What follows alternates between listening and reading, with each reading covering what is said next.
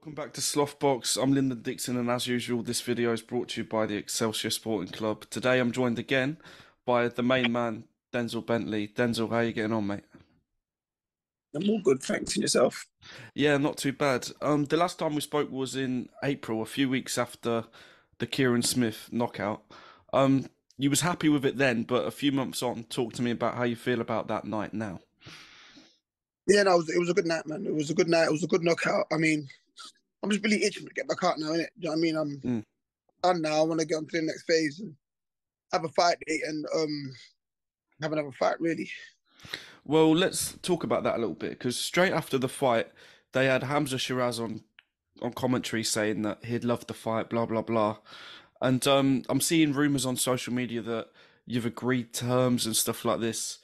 First of all, well, I know the answer, but do you want that fight? And second of all, how close are we to that fight?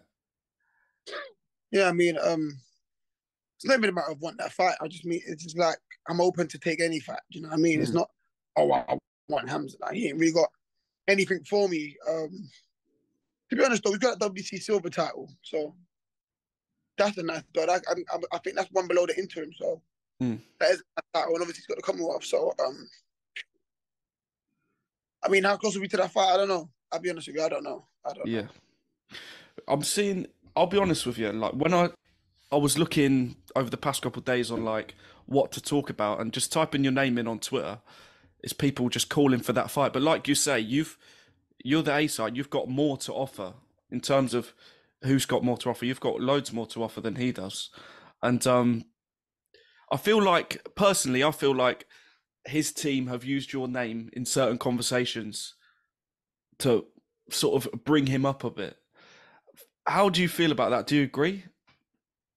I mean, look, it's one of them ones where, like you said, you say my name, I'm not hard to make a fight with. Mm, If you know if someone really wanted to fight, it would have been done right now. I mean, you're probably waiting to you know improving on a couple of things. With your team probably waiting until they feel like he's ready to fight me. They're probably thinking, not right now. You're not ready right now. Give it like two, three more fights, and then you'll be ready. Maybe that's what they're waiting for. But as far as I'm concerned, yeah, in that sense, you're right. They keep putting us back to back, building this rivalry. And listen, the rivalry only makes sense if we're going to get it on eventually. You know what I mean? Other than that, mm. I don't really care about no one's name. I just want to fight, bro. Like for me, like, I don't think that can be questioned. So Yeah, yeah. on my, I'm all good. I mean, come over and have discussion about this fight. It'll be easily made. Do you think realistically, just do you think that's next or not? Probably not. Well, no, it's clearly not next because next he's fighting in Poland. You know what I mean? So, Yeah. Mm. oh yeah, it's not next. No. Well, moving on from him anyway.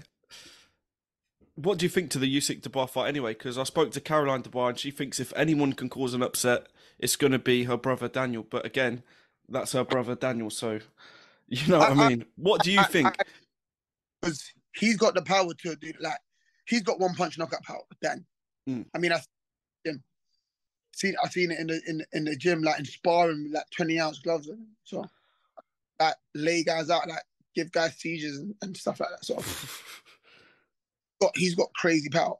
But Usyk's smart, man. Usyk's very smart. I mean, I agree with Caroline. I think she is right in the fact that if anyone can do it, it can be done. But I don't know, man. Usyk's very smart. I don't think Usyk's an idiot. I think Usyk knows this guy's got one punch power and he tries his best to not get hit flush. Mm. But listen, it's boxing. There's 12 rounds and you're gonna get hit flush at some point. It's just how you react to it. Yeah. Another fight that is being talked about a little bit now. I feel like it's getting close. Is Dan Aziz against Buatsi?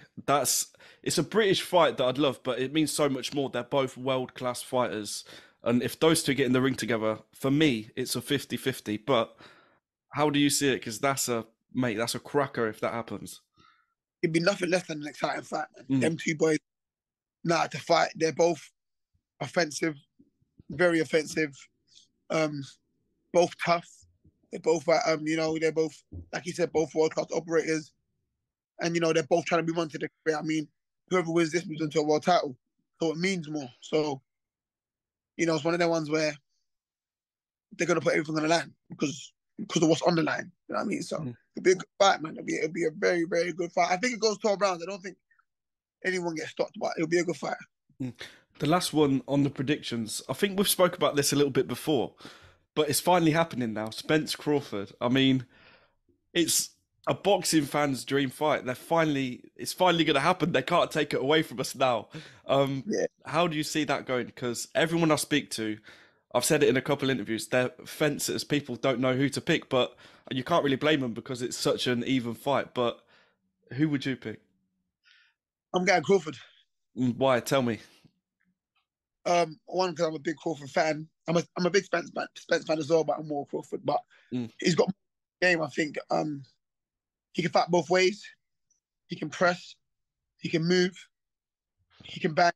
He can box. Whereas I'm not saying Spence can't do those things, but Spence doesn't do all of that to such a high level. Spence's real strengths are his physicality and his punching power, and his end ability to just push the gears and push fighters to that limit. But Crawford does all of those things I named that he does to a high standard. He boxes both ways at a high level. He can come forward and bang at a high level, and he can box and move at a high level. So when he figures that one's not working for him, he'll try the other. So he's just got so many tools to pick from. That's why Crawford. Well, back to you, mate. When I've been thinking about what to talk about, the thing is, in terms of likable fighters, for me personally, you're right up there. You're explosive. You can box. You're a normal guy. You're not a prick, to say. But what do you want from boxing? Because you've been at that world level. You've come down. You've rebuilt. You're now back on it, or at least right on the verge of it.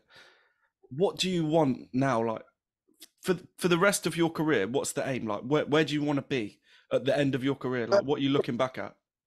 Oh, end of my career, I'd like to be. I mean, I will be a world champion. I'd like to be a world champion in more than one weight class. That would be the aim. I know that's hard work. It won't come easy. But I mean, I'd like to go down as one of the best fighters in British boxing history. I think if I achieve that, I'll be very happy with retirement. If I don't, I might be itching to come out of retirement at certain times. Yeah, I'd like to go down as a British boxing legend and have a few quid in the bank. Mate, talking of dreams, what I've spoken in the last few interviews I've done, I've chucked this one in there. It's a bit of a cliche, but each time I get a different answer. What's your dream venue? I've had so many different answers. If you could pick, where do you want to fight the most? That's a good question, I don't think I have one anymore.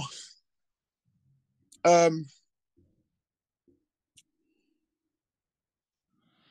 mean, before I still do actually, but I mean, if it don't happen, it happen. But I always feel like I want to fight back in Ghana. Oh, yeah. I mean, I think a world title fight in Ghana would be mad and madness. Mate. But I mean, I haven't thought about that for a while, so I'd be lying if I said that's my dream because it's not something that's crossed my mind in a long time. But other than that, I'm not sure. I mean, I've already fought in Vegas, not in the biggest venue, but I've done that, so I can't say that's a dream. That's crazy. Maybe Wembley because it holds the most. I mean, I think 100,000 people in one place is crazy. For you, all there for you as well. Yeah, like crazy. I remember that when I went Fury White fight, atmosphere was nuts. Like Fury's ring walk was amazing. Like it was just like, yeah, I think I need to be here still. Like it was just. Well, mate. Last question, as usual. It's a pleasure to speak, but it feels like things are a bit up in the air at the minute in terms of what's next. But where do you see yourself come the end of the year? That's the Sheeraz talk, but I feel like you've got bigger visions and bigger aspirations than Hamzah Sheeraz in terms of where you want to be. But where do you want to be towards the end of the year? In the end of the year, I want to be a step closer to a world title shot. I mean, I would have liked a world title shot by the end of the year. But if I'm being honest, that doesn't look likely. It doesn't mean that anything can happen because the end of last year, I didn't think I'd get a world title shot. And I'd like to be a step closer to a world title shot, if I'm being honest. Well, mate, like I said, as usual, it's been a pleasure. I've been Lyndon Dixon. He's been Denzel Bentley, and we will see you on the next one. Thank you. Cheers, mate.